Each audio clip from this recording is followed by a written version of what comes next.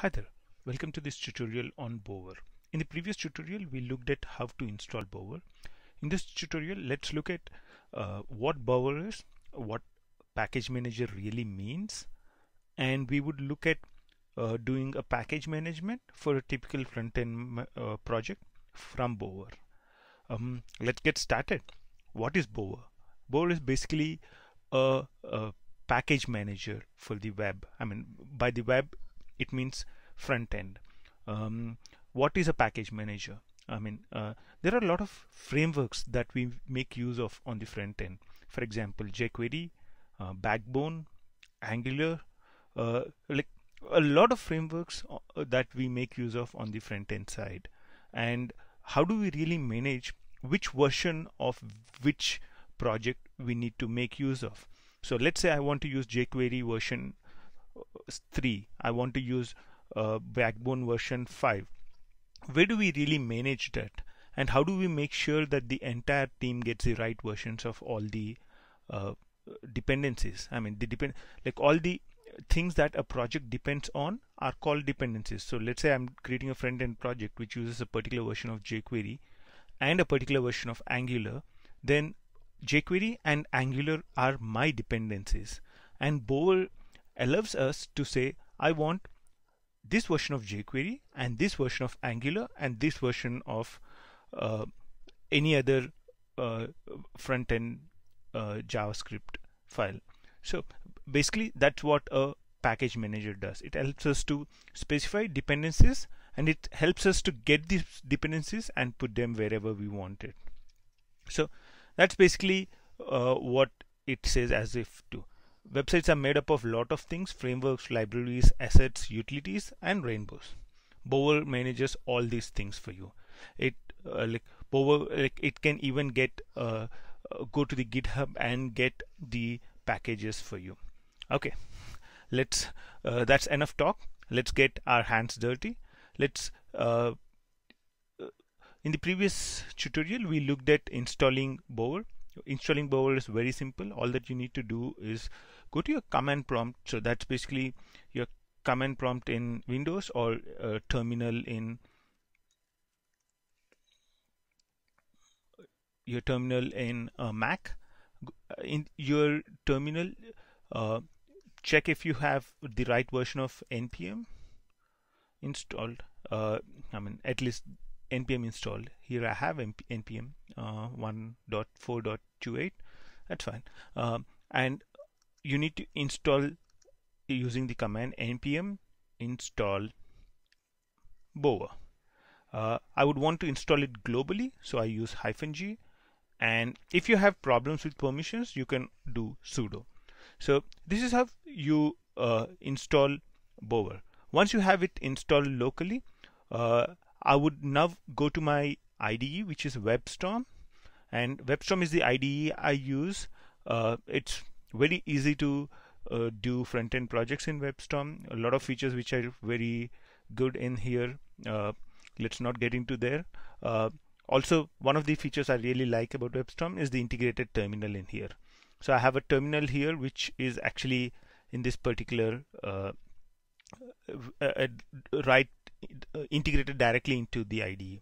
So I'll use that terminal to execute all my commands. So I want to first create a project or a directory. I would want to call it Bower test or Bower first tutorial, and I would want to switch to that. So and it should come up here. Yeah, there you go. So now I go to that directory. So I'm going to that directory and I have to do, let's check if I have Bower working. Because I installed it globally, it should be working because I use -g while installing with npm, so it should be working globally. So we do have 1.3.12 available. So now we can now use Bower to do all our dependency management. Let's say I want to use jQuery. So I want to use jQuery in my current project. So how do I do that? So I do Bower install jQuery and let's see what happens. So now what Bower does is it goes to repository, finds, since I didn't specify a version of jQuery, it tries to find the latest version of the jQuery and gets it. And if you see like in the Bower first tutorial, you can see now a folder created called Bower components. So all the files that Bower retrieves are placed into a folder called Bower components. And here I ask for jQuery. So this is the file which is retrieved. So jQuery is got in, and this is the file which we want to use. So if I want to find out what are the different things that Bower has retrieved for me, I can do Bower list. So it's a command, Bower space list, and it shows me all the things which Bower has retrieved for me. And you can see that it shows Bower has retrieved jQuery 2.1.3. If I want to I can like if I want to install a specific version of jQuery, let's say I think 2.1.3 is like does not support all versions of browsers. So probably I want to support a older version of a browser.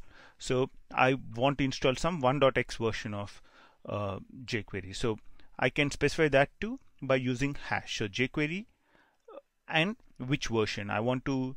Let's say I want to get 1.9.15 version of that. So now Bower is trying to get that. So you can see that now Bower is telling me that 1.9.15 is an invalid version, and it lists me all the versions which are valid. So I would go for 1.11.2, which I can see here is the like highest available version of in 1.x. So I can go for 1.11.2. So now Bower gets that, and it replaces the find a suitable version. I'll just choose one. And now if I do Bower list, it would show me the jQuery 1.11.2, which is the version which I am using right now. I can install even multiple dependencies on the same line using Bower. Let's say I want to install Angular and Backbone. Who does that? Angular and Backbone in the same project, but ignore that. But I just install both Angular and Backbone. So I'm doing a Bower, sorry, I should not do list, but I should actually do install. So I can do Bower install Angular and Backbone. So Angular space Backbone. So I want to install two things. So you'd see it's separated by space. So Bower space install space Angular space Backbone, and you can see that everything is downloaded now, and you can see what's downloaded over here. So I have Backbone 1.1.2 and Angular 1.3.1, which are downloaded. You can also see that Backbone is dependent on another framework.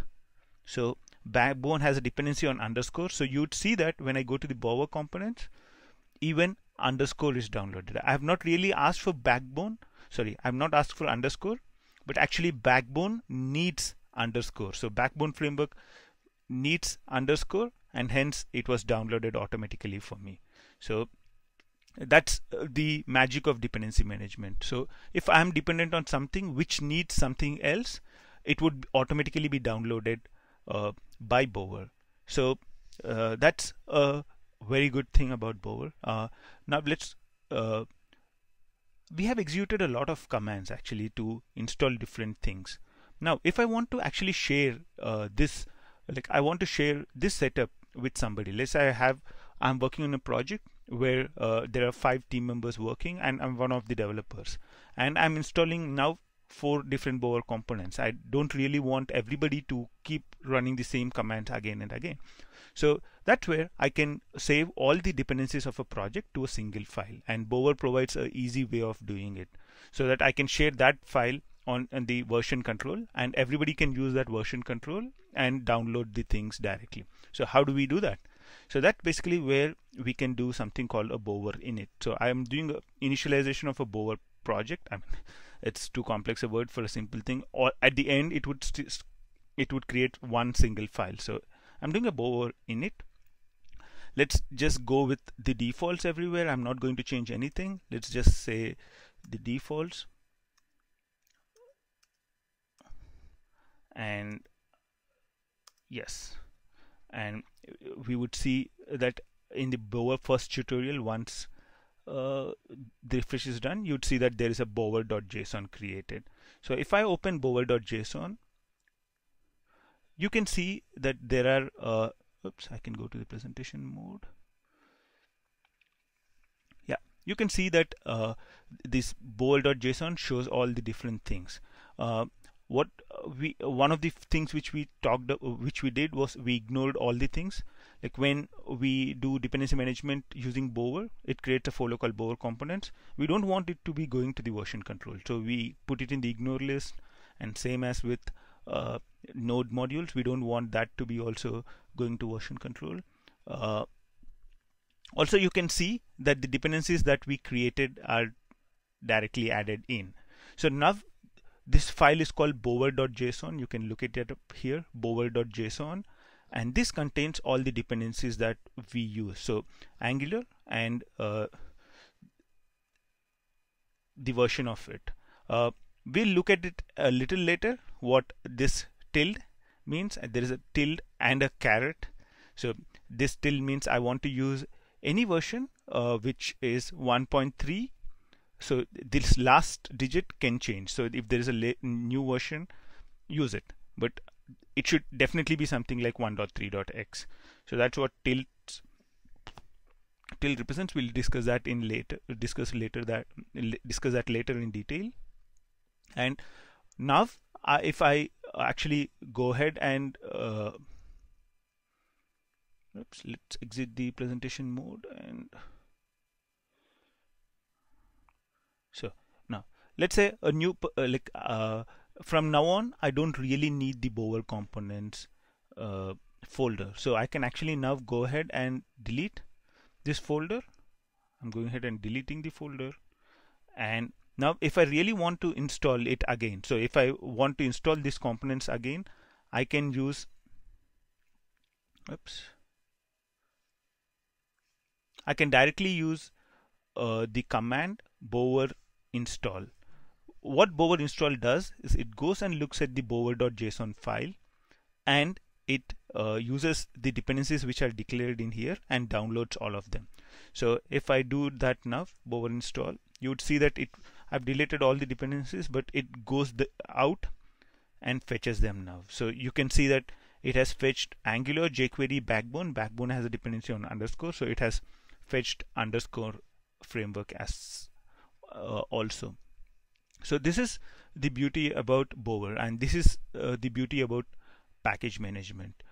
From now on, all that I need to do is put bower.json into version control, and every one of my team members would have bower.json, and they would be able to use it to get all the things that they would want from the repository. So let's look at now a few more useful commands. Let's say I want to add another dependency to this project. I want to use Bootstrap.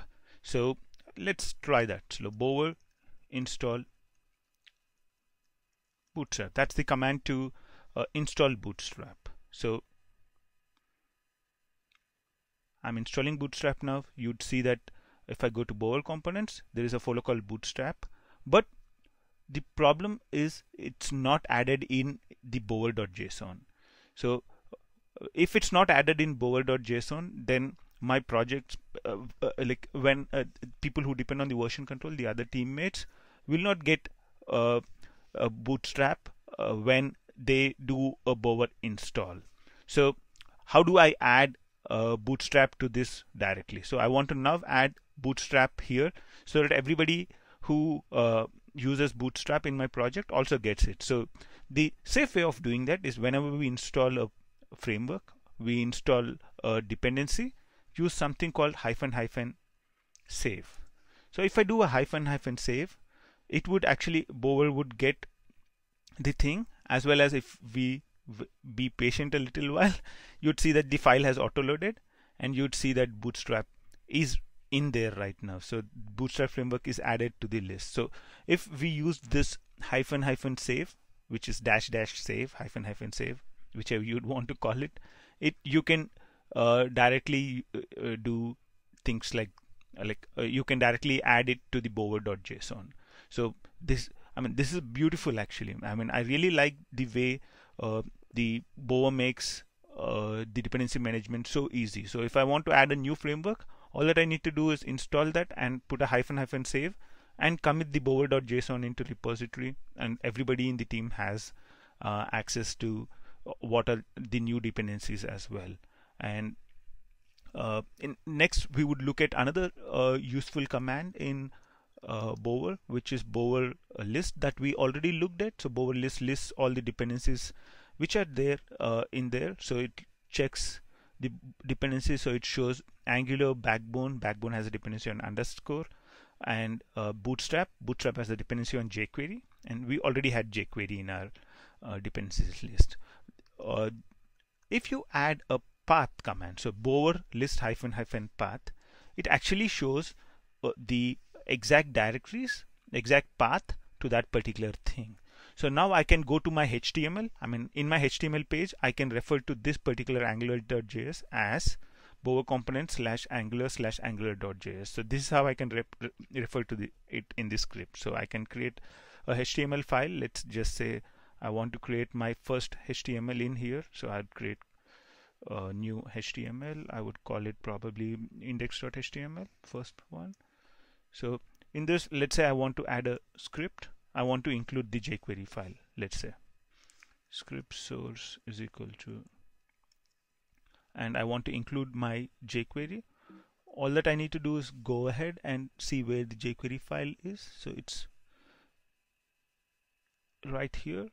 I would need to copy that, paste it in here, and I'm all set. So I have jQuery, so I don't really need to go download it, put it in a folder, make it available, and now also jQuery is not really part of my version control. So any new version of jQuery that is present, I would really get it automatically. So that's the next feature that we would discuss about. That's in the dependency management. We can specify something, the dependencies, in such a way that I can say I want any version greater than or equal to. So if I say this, then what Bower does is it gets any version which is greater than 1.11.2. So the other things you can also say is it should always be less than equal to 1.11.2, or things like tilde. When we use a tilde, it means the last dot, the digit to the right of the last dot. So in this 1.1.2, the digit to the rightmost digit is 2. When I use tilde, what it means is this rightmost digit can be x. So it would return the latest version which is matched by 1.1.x. So if the other thing is the caret symbol, which is this symbol. So this symbol means only the first digit is important. So any 1.x version is fine. So like the way we use versions is this is major version, this is minor version, and this is probably a bug fix. So when I use a caret, then it means I want anything which is in this particular major version. So I don't want 2 dot something. I can live with anything with 1 dot something. So what happens, like, let's try something on jQuery. So I'll undo the changes. Oops, I'll leave them as it is. Just for jQuery, I would actually make it greater than equal to 1.11.12. And let's try running the Bower install again.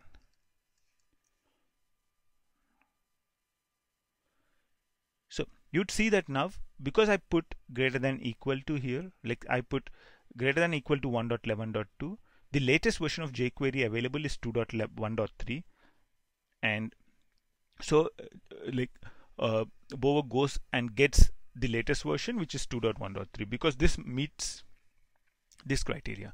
So what Bower does is it gets the dependency version which meets the latest dependency version which meets these conditions. So that's basically what happens is whenever there's a new version of jQuery, you get it automatically.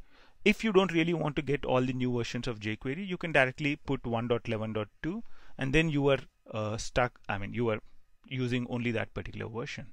So these are a few of the important features which the dependency manager Bower offers. So we looked at how we can install Bower, and we looked at how we can install dependencies, how you can manage versions of dependencies, and how and what are the different important commands which are present as part of Bower. I hope this is useful. Until next time, bye.